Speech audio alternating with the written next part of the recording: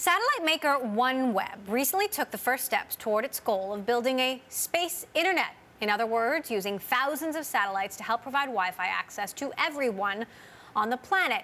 Ashlee Vance reports on OneWeb in the latest edition of Bloomberg Businessweek. He joins us now from Palo Alto. And Ashlee, report on OneWeb's very first launch from the heart of the Amazon. How did that go? It was pretty interesting. Yeah, you know, I was in French Guiana, which is up at the tip of South America, and I've been covering OneWeb for several years now, waiting for them to get to this point. And so finally, you know, they've launched the first 6 of what's meant to be 1,980 satellites. So what exactly does OneWeb hope to accomplish, and how are they taking on Elon Musk? So both companies, SpaceX and OneWeb, are in this game to do what you could call a space internet. And basically today, there's still about 3 billion people that can't be reached by fiber optic cables. And so they want the same internet that the rest of us enjoy. And so these companies are racing to provide this. OneWeb started out very much preaching this do-gooder type mission of bringing the internet to people that don't have it. They tend to be in pretty poor and remote locations. As time has gone on, OneWeb's found out that the service is very expensive to build, and so some of the first customers they're talking about going after now are actually, you know, delivering high-speed internet to planes, to cars, to boats, and people that can afford to pay for this service when they're in a remote location. But essentially, SpaceX and OneWeb are racing after the same thing, and there's a couple other companies that are doing this as well. So who's going to get there first? Well, SpaceX set up a couple satellites last year. They were test satellites for its system that it calls Starlink. It's unclear right now how well those are working or where SpaceX is as far as mass producing its satellites. So in some sense, OneWeb has the lead now. It's put up 6 satellites. They seem to be working. There's also a lot of other stuff that goes into this. You have to have these cheap antennas to receive the signal back on Earth. You have to have spectrum available to let you run this service globally. And it looks like OneWeb is ahead of just about everyone when you take all these pieces together. But SpaceX and Elon, as usual, keep talking a big game and say, you know, they're coming as well this year with hundreds of satellites. There's some personal tension between the founder of OneWeb and Musk. Tell us about that. Yeah, the founder of OneWeb is this guy named Greg Weiler. He's a pretty interesting character that I've profiled over the years. And at one point, he was basically working inside of Google.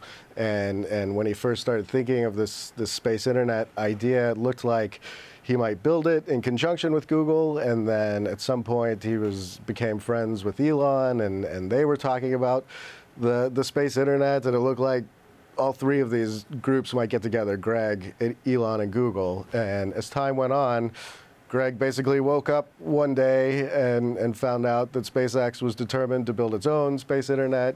SpaceX brought Google on as a founder, and OneWeb had to run out and get people like Richard Branson's Virgin Group and SoftBank and Qualcomm to fund its project. And so, especially for Greg Weiler, you know, this is on a personal level, I think this is some serious competition, and he would like to get there before Elon.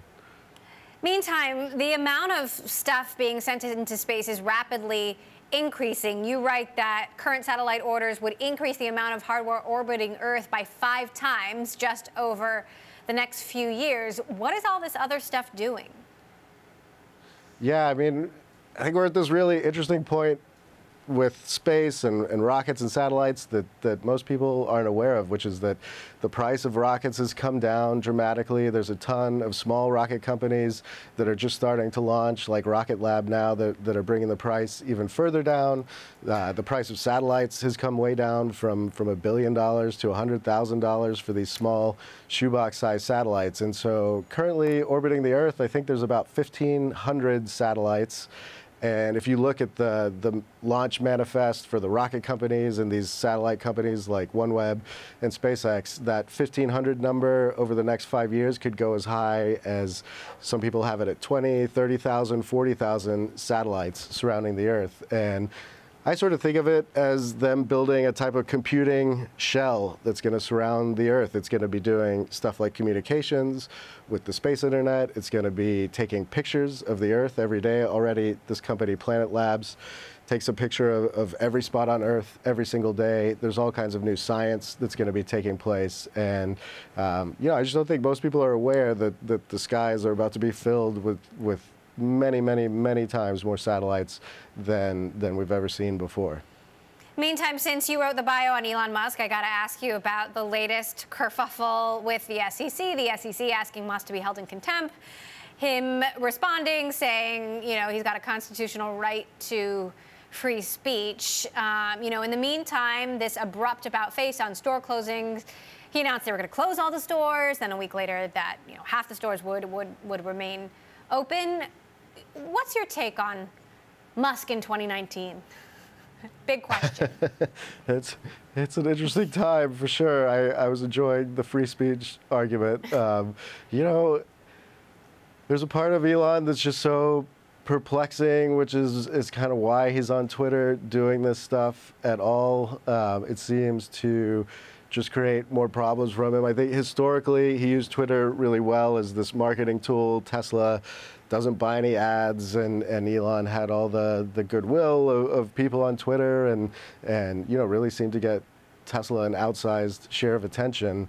Over the last year to 18 months, it's shifted to where you still have some of that, and then you have Elon just going off into some pretty weird places and appearing to be, I think it's perplexing to a lot of people, but this stuff fighting the SEC and everything, that's classic Elon. I mean, he's defiant to the end and is going to stick by what he thinks is the right thing to do. But I just have to think at some point this is causing more harm than good overall for him.